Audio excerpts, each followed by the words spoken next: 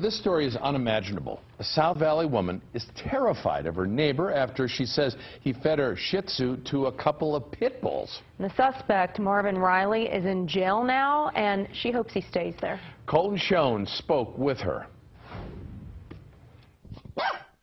This was Charlie Brown, a beloved little Shih Tzu that was found abandoned on the West Mesa 6 months ago. These photos show him in a much happier time. Bernadette Salazar took him in and loved him so much. He was a very good puppy.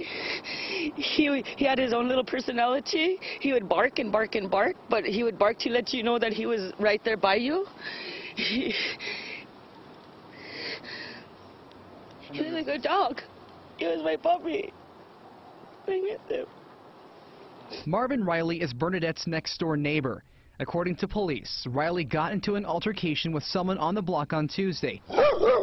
And then, for no apparent reason, Bernalillo County Sheriff's deputies say he walked to Salazar's yard, grabbed her dog, and did something outrageous.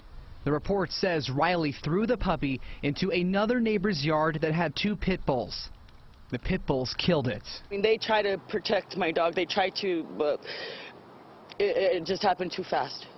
Deputies arrived and took Riley into custody. They say he admitted to killing the dog, saying, quote, Marvin laughed and stated that he likes to do stuff like that.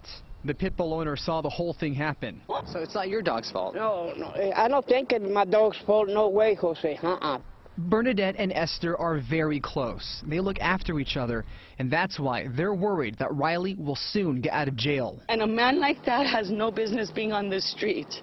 According to jail records, Riley is still behind bars. He's been charged with animal cruelty, aggravated battery, and aggravated burglary.